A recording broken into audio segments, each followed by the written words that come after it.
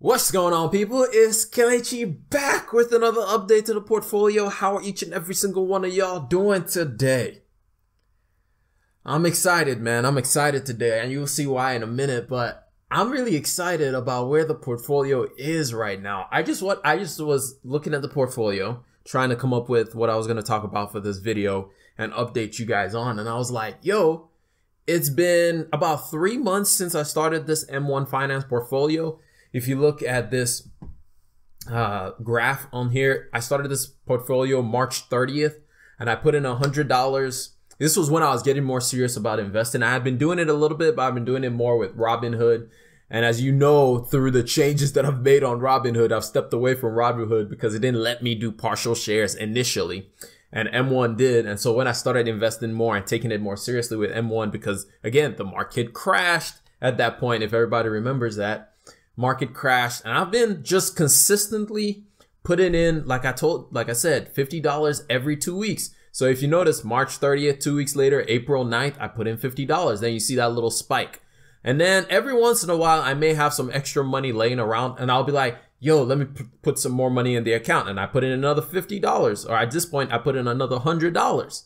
And I think that was when we got that paycheck, when we got the stimulus package, or the stimulus check from the government. So I put in some more money. And then 2 weeks later, I put in another $50. Every time you see these little spikes, it's just me putting in $50 consistently. Like I say, when it comes to investing, it's all about doing it consistently. Dollar cost averages. When I started, the market was super cheap, but as time has progressed, it's gotten more and more expensive as the market kind of grew faster than anybody expected. But we had situations, if you look right here, that's another point where I put in like $100. If you notice, the market tanked. There was a tank in the market, and I was like, yo, this is a chance. And I put in $100, which to some people is not a whole lot of money. But for me, that's a good bit of money that I put into it. So anyway, and as you can see, we started with just $100, and already in just 3 months, which a lot of people be like, 3 months, what are you making? But it's like for me, being a small, I don't have money that's just laying around. Like I'm not making any extra income on the side through doing YouTube. Like you see a lot with a lot of the bigger channels that have like $100,000 portfolios or anything like that. They're getting a secondary income from doing YouTube, and YouTube is giving them a bunch of money that then they go invest, and then they show you guys on their page. But I'm not getting any of that secondary income. All I'm doing is literally the income that I currently have, and I'm just putting it to work. I'm getting it to work for me. So far, through this portfolio, it's earned me a dividend of $2.78. That's $2.78 that I didn't really have to work for at all. I didn't have to do anything. I didn't have to use any of my time. All I had to do was pick companies and invest in those companies, and they paid me some dividends. And that's just great. Like, for me, it's just great. Like, literally, I've put in $620 into this account, and I've made $53, but I don't really count that as money in my pocket, because at the end of the day, this overall number right here, this current value number right here, can change every other day. So I don't really look at that too much. What I'm focused more, as it is called passive income, what I'm focused on is just the idea of trying to get my passive income up, you know, trying to ensure that I'm making some kind of extra money on the side when it comes to this portfolio. So yeah, I'm excited. For me, it's a big deal. In my Robinhood portfolio, it's a little bit more because it's been there a little bit longer, and because of Microsoft. Microsoft played a big role in why my Robinhood is where it is at this point in time. But I've been doing this one combined with M1 Finance, and basically combining both of those, I'm over about $1,500 invested. And I think by July, because I'm probably gonna splurge. My birthday's coming up, and I don't want to really buy anything for my birthday. I'm probably gonna splurge on just buying more stocks and buying more shares in company on my birthday. So this is probably gonna be about $2,000 around that time, and I'm excited. I'm really excited just to see the continual growth of just the portfolio. It's not the biggest portfolio. It doesn't compare to a lot of other people's portfolio. But like I always say, you got to start from somewhere. Like we talked about one time, there's that Chinese proverb, the best time to plant a tree was yesterday. But there's no time like today. There's no time like today. The second best time is today. So start today, even if it's just $10. Open up a Robinhood account or an M1 Finance account. And by the way, if you click the link in the description below, You can get a free stock if you open up Robinhood, and you can get $10 if you open up an M1 Finance account. So hit those links down in the description and check it out. But anyway, as far as this portfolio is concerned, the only update that I have is I'm doing two things with this portfolio. One, as I learn more and more about companies and as I learn more and more about investing, one of the things that I'm starting to do is I'm changing my mindset a little bit on a few companies. In my consumer staples portion of my portfolio, I'm switching up. If you notice, this my actual target versus my net valuation in this portfolio is showing 80% in Disney and 5% in Coke, Pepsi, Costco, and Walmart. So I'm not selling out of them, mainly because I don't want to incur any taxes or anything like that. So I'm not selling out of these stocks. However, they're going to play a very, very minimal role in my portfolio. The main reason for that is when I first started investing, I was just focusing on good businesses. That's all I was looking at. I was looking at their income statements. I was looking at their money flow, all those things to understand the company. And I was just like, good businesses. And these businesses are all good businesses: Coke, Pepsi, Costco, Walmart. But I'm starting to move away from just focusing on good businesses. The other thing I'm starting to think about is businesses that I align with as well. Like, I thought about it initially, and I was just kind of like, yeah, I kind of align with some of these companies. I buy some of their products. But in all honesty, when it comes down to it, when it comes to Coke, I don't believe in Coke, Pepsi, those kind of like soda products. I don't believe in them. Even though they diversify very well into other products, I don't know. It's just giving me angst. It's been giving me angst for a bit now. So I'm going to push those to the side a little bit more. And then when you look at like a company like Costco or Walmart, they're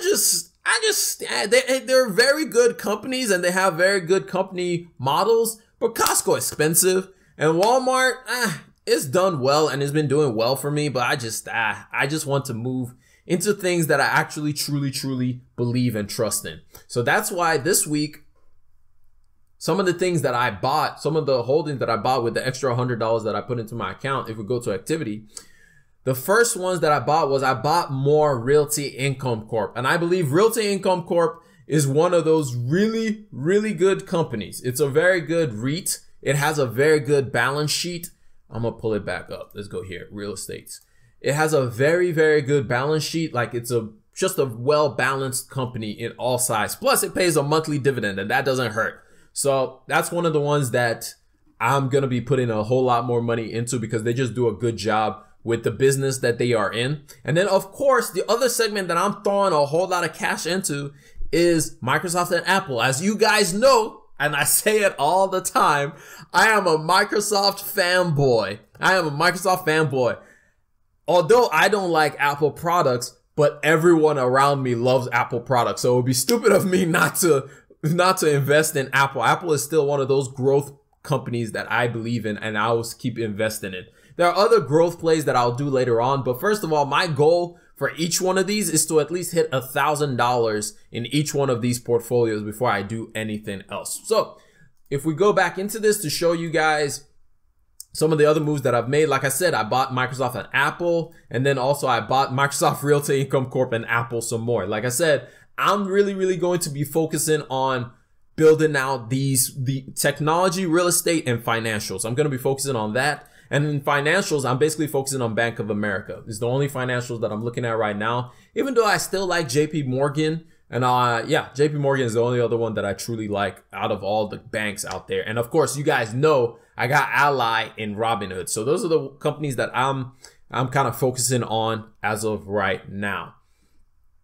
just as an update to this portfolio. So if you look at my holdings, it's still the same 10 companies that I've had for the longest time. That's not going to change anytime soon. This video is starting to get a bit long, but it's okay. Let's go into Robinhood real quick. So in my Robinhood portfolio, I only made one move, and that one move was buying this ETF, the Impact Shares NAACP Minority Empowerment ETF. If you listen to my podcast, I did a podcast about this on Thursday. You guys should all go check it out. It's the Rambling Mind podcast.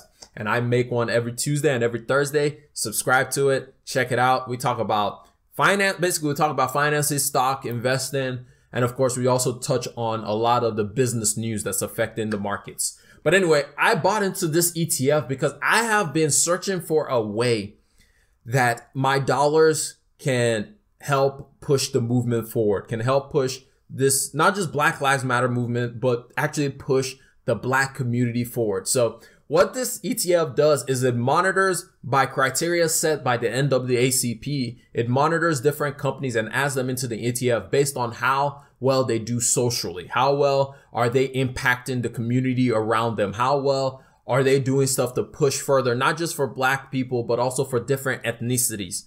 So that's why I bought into this ETF. Now, I don't know if this is the best ETF for that, but it's the one that right now I've done my research on and I found and I like. So if you guys know any ETFs that might be better than this one, please let me know. Put it down in the comments below. And I would really love to, I'm really looking at making a portion of my investing portfolio to really display more of some of my beliefs as far as when it comes to pushing for some movements or some change in environment and all those kind of things. So the other big news is I am finally getting a dividend from one of my ETFs, and it's $1.24, and it's from my DGRO ETF. And of course, I finally have access to DRIP, like we talked about previously. I finally have access to DRIP, and that's just gonna get reinvested right back into DGRO. This is my growth dividend play, and it's gonna get right back invested in there, and I'm excited. I'm very, very excited. I can't wait.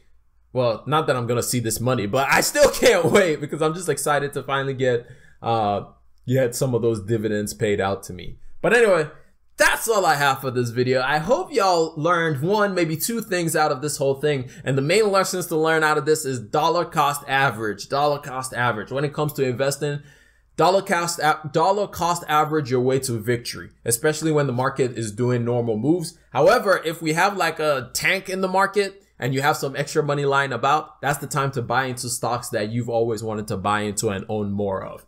But generally speaking, for the most part, dollar cost average your way to victory when it comes to investing. Just dollar cost average your way to victory. But anyway, that's all I got for y'all. Remember, generosity is always better than greed. Generosity is greater than greed. It's been your boy Kelechi. God bless each and every single one of y'all, and I'm out. Peace.